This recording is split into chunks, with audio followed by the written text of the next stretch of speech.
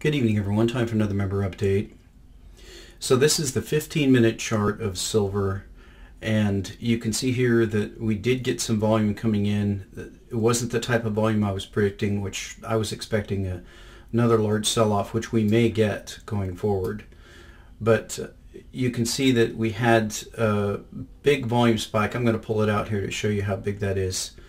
That was came in when the market tried to roll over, and then huge buying came in. Now, as soon as that buying rally kind of topped off, we had more selling into it, and the price came down and made a new low in the short-term sense, and it was met by another large buying spike, which takes us to where we are right now. So it is a fairly large buying volume. If we pull out here, you can see there's the spike in volume. That's the largest we've seen since July here and since in late April. So it's a large volume spike. Is it enough to make a bottom? I'm kind of halfway, 50-50 on that one. So we'll have to see follow through volume and prices rising from here to make this a rally bottom. There's just no way to know at this point, but it looks like there is some buying coming in at around a floor of 17 that they seem to set. So it's still 50 cents above that 17 price, a very good price to buy, and a way to just stack continuously, waiting for a new low if that's what you're doing. So I want to look at the Puerto Rico story. This is a story that has kind of been swept down into the memory hole, and I wanted to revisit that because my original contention when I covered the Puerto Rico situation was that the purpose of the Puerto Rican bailout was to save the larger financial system and to prevent some type of contagion. And I think that's exactly what's happening here. Now I'm going to dig in very deeply into this control board and what's going on there. And I'm going to show you that this is actually a microcosm of what is coming to America. And it's actually going to have the same key figures involved. So this is a story from the 4th, and these are protests. Now I don't know if it's going to be covered here, but when I was reading the story, the meeting that the control board had, they had it on Wall Street. The protest actually occurred near the Wall Street Bull, so they didn't even bother to jump on a plane and meet in Puerto Rico. But let's read this and then we'll dig deeper. A congressionally chartered control board tasked with fixing Puerto Rico's debt crisis has been stacked with banking industry executives and facing mounting public opposition. Quote, "No to these asshole promises. This is slavery. Stop pillaging Puerto Rico." These shouts from dozens of protesters last Friday dominated the first public meeting in Manhattan of Puerto Rico's Fiscal Control Board, created by the Puerto Rico Oversight, Management, and Economic Stability Act, or PROMESA. Congress passed the act in June in response to Puerto Rico's debt crisis. But local resistance to PROMESA is mounting as the unelected control board has usurped the island's sovereign government and is poised to demand more austerity without investing a dime in economic development. So now keep this in mind here. This is going to be the left's argument, and I've pointed out from the very beginning here that nothing will succeed without a bailout. Now so far they have avoided the bailout. I'm absolutely certain that they're going to bail them out at some point, but they've avoided that so far by mouthing these cuts, austerity, and tax increases, which we know Puerto Rico is a really good example because there's absolutely no way it can work. The austerity means cutting the people who work for the government, which is virtually everyone, and the tax increases means taxing those same people, which is essentially a cut in government employees' pay. So there's no way out of the situation, but this is how they're trying to spin it. Years from now, when these consequences are felt, Puerto Rico's 3.5 million citizens will undoubtedly question why a Democratic president agreed to sign the law and why his emissary, Antonio Weiss, boasted about it. Weiss, a 20-year investment banker at Lazard who became counselor to Treasury Secretary Jack Lew in 2014, has embarked on a victory tour, telling Bloomberg and the Huffington Post how he personally brokered the Puerto Rico legislation through Congress. By presenting himself as the architect of PROMESA, Weiss took ownership of its results that put him in a uniquely bad position, especially now that the Control Board's deep banking industry ties have been revealed. PROMESA, Spanish for promise, passed amid an atmosphere of crisis. Supporters insisted it represented the only hope for Puerto Rico to avoid a chaotic $70 billion debt default. Now, does that sound familiar? Remember the 2008 financial bailouts? Remember that it was the sky is falling, we have to do this or everything will collapse. Well, of course, what happened? We know what happened is that they took all of that money, as John Titus has documented, and they stole the money. And they didn't fix anything. They just printed a bunch of money and propped up the markets. Quote, they tried to put it in biblical terms, says House Democrat Luis Gutierrez of Illinois, PROMESA's biggest critic on Capitol Hill. Can't you just hear it? You will be healed. You will vanquish your sickness with PROMESA. You don't think a hedge fund's going to get paid even though your kid doesn't have a school teacher? Despite numerous experts offering options to pressure creditors outside of congressional action, the perception that there were only two choices, PROMESA or a catastrophe, damaged the outcome. So this is, I'm not going to read this further here, but you get the idea. And this fits right into the general story that they always do. They pit the fake right against the fake left. But I wanted to dig down and look at this character, this Antonio Weiss.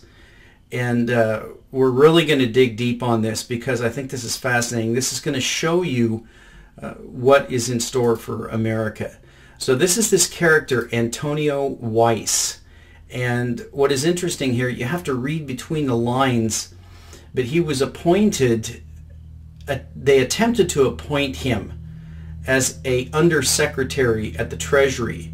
And keep that clear, that was the Obama administration. This is not a Bush administration. This is not a quote-unquote conservative administration. This is the Obama administration that attempted to appoint Weiss as an undersecretary to the Treasury directly under Jack Lew. And it was blocked by a single-fold effort by Senator Elizabeth Warren, who, in my opinion, is just another actor on the stage. But he ended up being appointed as a consultant. So let's read this. Antonio Francesco Weiss. It's kind of interesting. He appears to be Jewish and Spanish. Perfect appointee for Puerto Rico. Is a counselor to the Secretary of the U.S. Treasury, serving since January 2015. He advises on a broad range of domestic and international issues, including financial markets, regulatory reform, job creation, and fostering broad-based economic growth. He was previously head of investment banking for Lazard, a global financial advisory and asset management firm. Here's the standard resume for the insiders. Weiss attended Yale College and received his MBA at Harvard Business School, where he was a Baker Scholar and Loeb Fellow in Finance. Weiss joined Lazard in New York in 1994 and became a partner at the end of 1998. From 2001 to 2009, Weiss was based in Paris, France, where he served as a vice chairman of European investment banking for Lazard and subsequently global head of mergers and acquisitions. Transactions on which he advised include Reynolds American's acquisition of Lorillard, the merger of Rockwood and Albemarle, the acquisition by Berkshire Hathaway and 3G Capital of Heinz. There's more connected people. The sale of DE Master Blenders to JAB and pending merger with Mendel's Coffee. Anheuser-Busch's acquisition of Grupo Modelo. Google's acquisition of Motorola Mobility. 3G's acquisition of Burger King. Kraft's acquisition of Cadbury. KKR's and KPE's merger, InBev acquisition, etc., etc. After his nomination, they don't really give you the details here, but what happened was that Obama nominated him as an undersecretary, and it was blocked by Elizabeth Warren, so he was appointed as an unofficial advisor. There you go. After his nomination to be Undersecretary of Domestic Finance at the Treasury Department was opposed by Senator Elizabeth Warren, Weiss served the Treasury as an unofficial advisor beginning in early 2015. In 2016, as a public debt crisis brought Puerto Rico to the brink of default, Weiss helped to broker a U.S. law that restructured Puerto Rico's debt, imposed a financial oversight board on the protectorate, and limited minimum wage and overtime protections for Puerto Rican workers. The law was criticized on the right by fiscal conservatives unhappy with the possible cost to U.S. taxpayers, and on the left by advocates for workers and for the Puerto Rican autonomy, but was heralded as, quote, the only piece of major economic policy to pass Congress to date in 2016. Weiss is a member of the Council on Foreign Relations and has a long-standing interest in policy matters. He co-authored the December 2012 Center for American Progress report, Reforming Our Tax System, Reducing Our Deficit. Now I'm going to review that report here in a bit after I dig deeper into Weiss and his connections. So here we have a Wall Street banker, and he's in charge of reforming Puerto Rico. Supposedly, we're told that they're going to have a series of tax increases and spending cuts. That's the same mantra that we always hear. And we're going to see the nonsense that he spews about how that's happened under the Obama administration. But I wanted to look at this expose on Weiss that was done by, obviously, a left-leaning organization. But sometimes you have to go to either the far right or the far left to get the truth on these people, because they're in the center representing the moneyed interests, posing as the left, posing as the right. But we all know they all represent the same people, the Wall Street bankers. This is called the Antonio Weiss Files, Vultures, Bribes, and Conflicts of Interest in Puerto Rico. Antonio Weiss, Lazard Frères, and the Puerto Rico Crisis. Antonio Weiss must be recused from decisions on the Puerto Rico crisis. Treasury official Antonio Weiss is currently leading the Treasury Department's response to the Puerto Rican debt crisis, but Weiss received a $21 million golden parachute from his previous employer, Lazard Frères, an investment bank with numerous ties to the Puerto Rican debt crisis. Lazard traded in Puerto Rican debt. Former Lazard partners incentivized Puerto Rico to underwrite more debt with Lazard. Lazard has reportedly invested in Puerto Rican debt, and Lazard partners have come under scrutiny from law enforcement officials for unethical and or illegal business practices related to debt underwriting, including in Puerto Rico for bribery, kickbacks, and conflicts of interest. The relationship between Lazard, Frères, Weiss, and Puerto Rico is fraught with conflicts of interest and ethical tangles. How could Treasury Secretary Jack Lew and President Obama allow Weiss to leader their team on Puerto Rico? Well, here's the confused left here, not understanding that Obama is just another puppet of the Wall Street banks. Since arriving at Treasury last year, Weiss has brought along yet another former Lazard colleague to assist on Puerto Rico issues.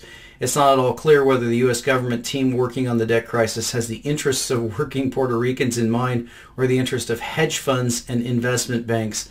The $21.2 million golden parachute raises questions about Weiss's independence from Lazard, and Lazard's ties to the Puerto Rican debt crisis raise questions about where Weiss's loyalties lie. From top Lazard bankers accused of bribing Puerto Rico's governor for favorable roles in debt deals to their role in advising vulture hedge funds on how to invest in the island, Lazard is totally intertwined with the Puerto Rican debt crisis, and Antonio Weiss and his golden parachute millions are totally intertwined with Lazard. Given questionable allegiances, Antonio Weiss is the wrong person to handle the Treasury's response to this crisis, and that's exactly why you're getting him. We are calling on Antonio Weiss to recuse himself from all Treasury activity relating to Puerto Rico and the island's debt crisis. In 2014, Antonio Weiss was put forward for appointment to the Treasury as Undersecretary for Domestic Finance. Now keep that in mind. We're going to look at his domestic finance proposals because I believe they're actually going to try to put this character, this criminal, this scumbag, this filthy monster in charge of our debt restructuring. I'm going to show you his paper. At the time of the appointment, Weiss was pulling down in excess of $7 million per year as head of investment banking at Lazard Frères. While his Treasury gig would have paid a respectable $167,000 a year, it clearly would have been a drastic step down in lifestyle for Weiss, who splits his time between his Central Park West pied-à-terre, his historic Connecticut Manse, and his $1 million property in the Dominican Republic. Fortunately, Weiss's pals at Lazard had a plan. They'd gladly advance him his $21 million unvested income ahead of schedule. Who wouldn't want a pal in the Treasury Department, right? Weiss withdrew from consideration for the Treasury posting in January 2015 following an outpouring of condemnation over his $21 million golden parachute. As a consolation, Weiss was installed as an advisor to the Treasury Department, a position that did not require congressional approval. Now Weiss is leading up the Treasury Department's task force on Puerto Rico, which is currently in the throes of a struggle with wealthy hedge fund managers. On the other side of that struggle are a group of hedge fund profiteers aided in many ways by Weiss's former employer. The problems facing Puerto Rico are almost inseparably entwined with the actions of Lazard. In its advisory practice, Lazard has hosted meetings pitching hedge fund managers on investing in Puerto Rico's municipal debts. Lazard's fund of hedge funds is reported to have numerous client relationships with the hedge funds that form the so-called Ad Hoc Committee on Puerto Rico, a loose confederation of asset managers who were scheming to prevent Puerto Rico from obtaining the ability to declare bankruptcy, a move that would wipe out some of the island's outstanding debt. Lazard-managed funds also have small positions in the island's bonds, and portfolio companies of Lazard's private equity arm have infrastructure investments in the island. Lazard has an interest in protecting not only fee income earned through their relationship with the hedge fund vultures that seek to destroy the Puerto Rican economy, but also their debt and equity investments in the island. Now again, I encourage you to read this whole thing. Obviously this comes from the left, and many of the left's criticisms of the hedge funds are accurate, but remember we have fake right and fake left. So of course when we look at the bonds here, it turns out now that the Puerto Rican bonds have turned out to be some of the best performing bonds of this year, even though they've actually had defaults. You can see here, this is a chart of the highway transportation revenue bonds. Here's a chart of the general obligation bonds for 2020, a 5.5% coupon, and you can see since they passed that rescue bill, we've had a rally in the value of those bonds. Now, as I said when I first started covering these stories, that's the intent. That's the whole purpose of this thing, is to prevent any type of contagion, certainly preventing any type of default, and as they point out in that paper, certainly preventing any type of bankruptcy. What they're interested in is keeping the system going to be able to milk as much money out of it as they possibly can before the whole thing collapses.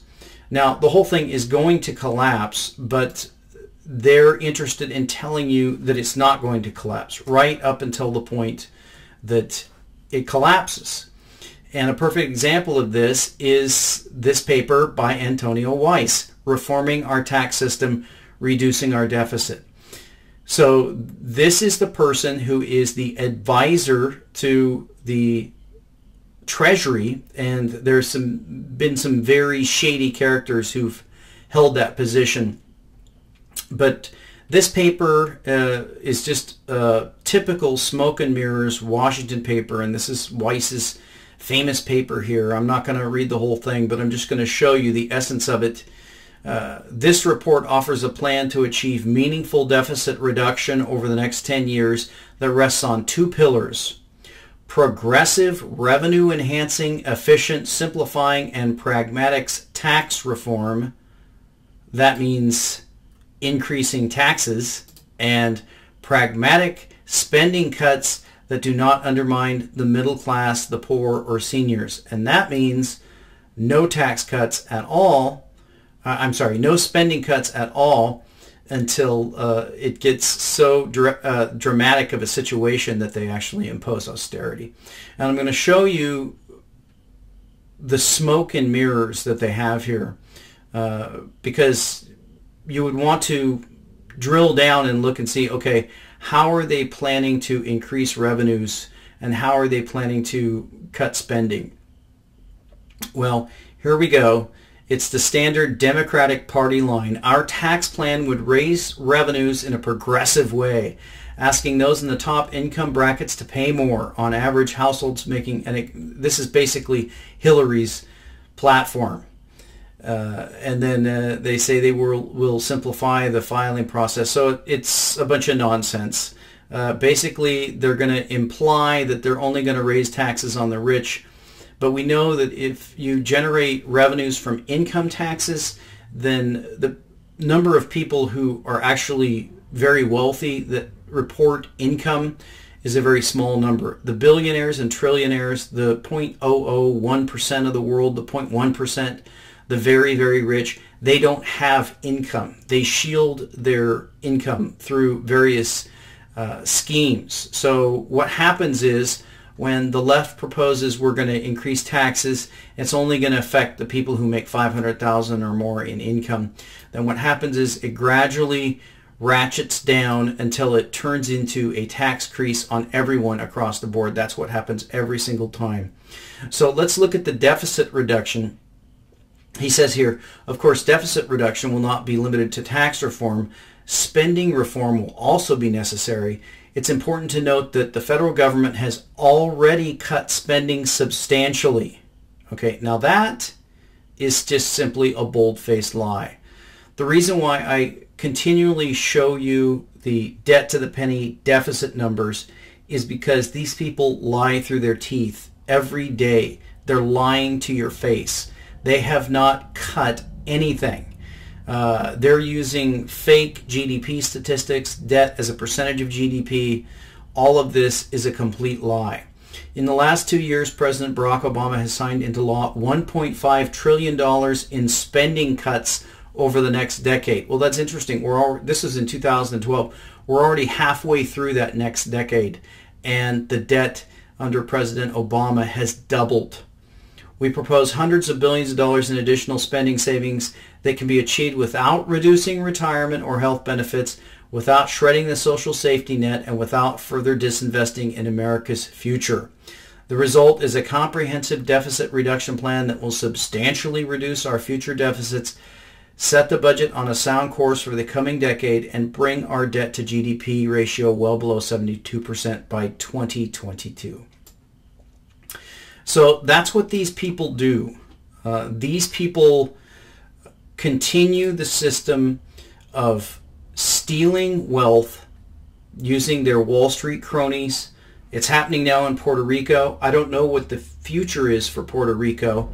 My best guess is if they follow the pattern, then there's going to be a series of protests against the cuts that are going to have to be made. And because of that, the political will won't be there. It'll become another crisis, and ultimately there will be a bailout. They will take tax money, which is essentially now printed money because the tax revenues don't cover the expenses. So basically the Federal Reserve is going to print money and bail out Puerto Rico. But these people, they never change. They're all from the same club. They come from the Council on Foreign Relations. They pretend to be conservatives. They play a game, and they threaten the poor. They enrich themselves and the rich. They propose reform that never works, never had any intention of working, but their reform mainly is to preserve a system that is doomed to failure, but they want to milk as much money as they possibly can out for their masters before the entire collapse commences. And we'll talk to you next time.